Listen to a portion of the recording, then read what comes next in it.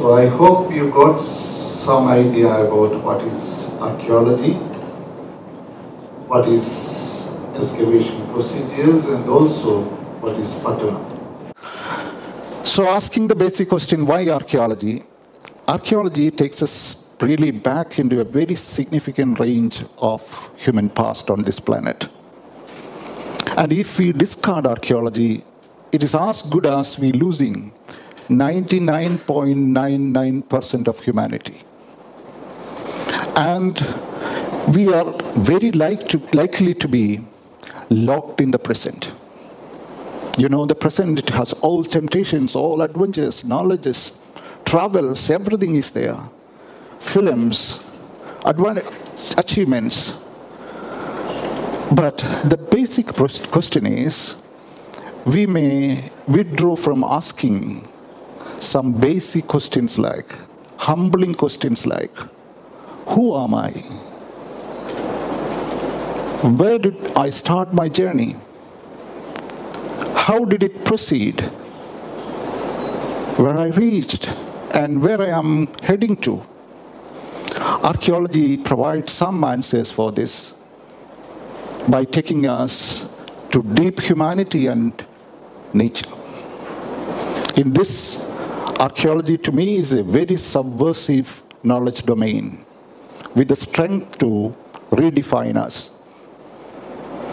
At practical levels, I think it has great potential to provide job employment to sensitive and thinking young women and men like you. And equally important, it can provide a vision.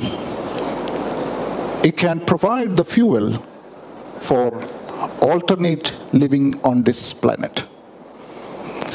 Today, my talk is all about showing you, I can't help showing you the materials, because probably after those people touched them 2,000 years back, you know, it is we who are touching it. So I cannot explain without showing you these materials. Materials, as Shaji was rightly saying, we seek the time and space in it. It is not just that, we are also interested in the emotions. He is worried about it. And we are not expected to say anything, even a lie, for explaining a truth. We have to be objective, scientific to the very, very core. So I have to show you the material evidences that emerged and its larger significance of an urban society existing in this region, really 2,000 years back. If you look at the urbanization history, we will understand that there was the first phase. I know you all know Mohenjo-daro. Actually, it had 4 sister civilizations. One is Nile, Egyptian, the other is Mesopotamian, the other one is Chinese, and the Mayan. This happened around the 3rd millennium BC. And you know, it was at the peak. It's amazing, you know, how it emerged, and also we don't know how it declined and disappeared. There are many theories. And only lately we understood that the Indus and the Mesopotamian, they are little related. All other things were independent of each other. So this is the first phase, and comes the next phase. Actually, that happened around the 1st millennium BC. Unlike the 4-5 centers in the first phase, this meant innumerable port cities emerging, inland cities emerging, and its connections made possible by maritime roads. That was the only possibility. Suresh traveled to London, but these people had to depend on water media, and there was no other go. 100 years even back, things were like that. So this is the amazing picture of more than 40 cities. Yesterday I was asking young friends like Shyam and Christy, do you love the city? Yes, sir, we very much love. Yes, that loving for urban life started much early. And this process was intensified through a maritime activity in the 1st millennium BC. And this picture shows actually the central role played by Indian subcontinent in the second phase of the urbanization. It happened because of three trade routes. One is the spice maritime route, the other was the spice maritime route, and the other is the aroma or incense. That's quite old, you know, you might have heard about Poond. There was a huge legendary city, but nobody knows where it is on ground. So till now, we hardly knew where was Muziris, which was also known like that as a very legendary port. So this was fundamental in transforming Indian Ocean into a trade lake. And the Indian subcontinent played a very significant role in transforming Indian Ocean into a trade lake. So this is a quite experience, this is a wonderful experience I want to narrate through the matter, the material, and also the effort to make them speak. I hold in my hands two wonderful objects. You know, like a filmmaker, you know, we are interested in bringing out the emotions, technology, aesthetics. So many things are expected to it, and make it speak to you and me. So if I hold this like this is from the lowest layer when our ancestors started living there. This is called black and red ware. And this is a Chinese shade, which is, you know, the context was carbon dated, and we clearly know this belonged to 1000 BC and this belongs to 1500 BC, 1500 AD. So Pattanam is in fact the story of what lies in between. And the significant area, cultural layer, seems to be called early historic. And I just want to look at the urbanization process through this illustration. There are a number of things being told in this illustration. What is urbanization? It's a very basic, fundamental question. It's a kind of complex, as a society becomes more complex. You have specialists, you have management studies, students. I used to laugh at them, what you really manage? We have to look at, because specialization is growing. They were telling there are more specialization when it comes to, you know, assignments and so many things. So specialization in urban life is inevitable. It is new technology, new thinking, so many things. It is also, in a way, we are organizing life differently. So technology comes, specialization comes, production for exchange rather than consumption comes, regular foreign trade comes. Writing systems emerged. Even in our society, it was this phase that we started writing. Also, rise of cities, new ruling classes, new social groups, emergence of exact and predictive sciences, art, artists, even organized religions emerge in a powerful manner during this phase. So my effort will be to look for these elements or traits in the Pattanam finds. You know, Pattanam has produced a huge, it's a paradise of small finds. Because small finds say, do big stories, they tell big stories. And you can go on telling the emotions about that to fill probably any number of volumes of books. So this is a fascinating journey. And let us start looking into them and try to make sense of it. If the whole pottery, you know how much it is? It's a staggering 4.5 million, 45 lakhs of pottery we got from Pattanam from these layers. So when we sort out, we will understand that the 99% belongs to the Indian subcontinent. And there is only 1%, that is about 1,40,000 plus, belongs to the non-Indian regions. It's an amazing picture. You know, it is a very important perspective. You know, we were Eurocentric, we were always looking westward. Even understanding archaeology, it was a big problem. You know, when we started this excavation, many people said, so they found a Roman site in India. How? It's an Indian site having Roman connections, not a Roman site.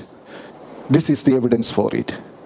We have Indian pottery from Indian subcontinent. So when we distribute that pottery of non-Indian, how that connections emerge.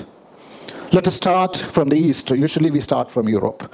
So here we have the Chinese. I'm not going to tell you which are all this. It takes lots of time. So here we have the Mesopotamian South Arabian region. We have the torpedo jars. We have the glazed green pottery. We have the ovoid jars. We are not sure what they brought within it.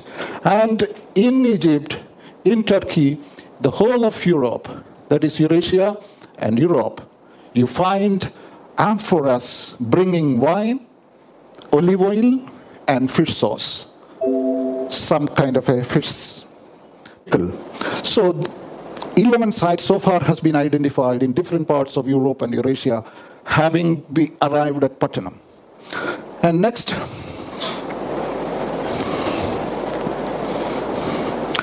I'll show you this important shade. This is actually called Indian roulated ware. I call it as Indian Ocean pottery. It is found across the oceans. Almost all 40 sites carry samples, and we got a substantial number, about 11,000 plus.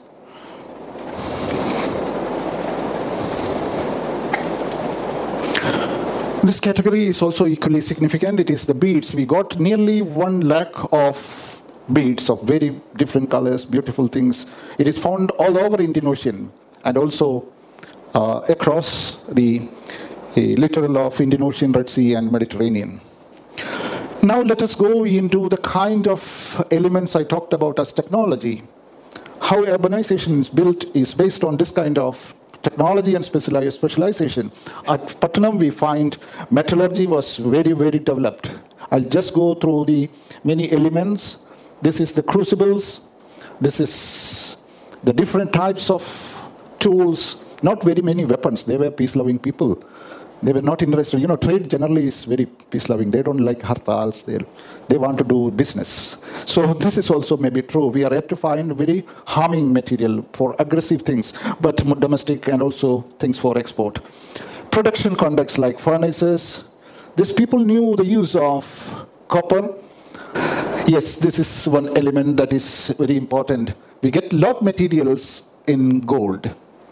Like modern-day Kerala, probably these people were also interested in gold, and they made fine jewelry. It means that goldsmith was working in this location because we get small bits and pieces of ornaments. So also they made fine stone molds. This was probably meant for making pendants and also stone, rings. So this is also an indication to show that these people knew weaving. A very important find. The other important evidence that emerges is on the lapidary workshops or the stoneworking. They were excellent artisans, and different stages of its making is found in the site.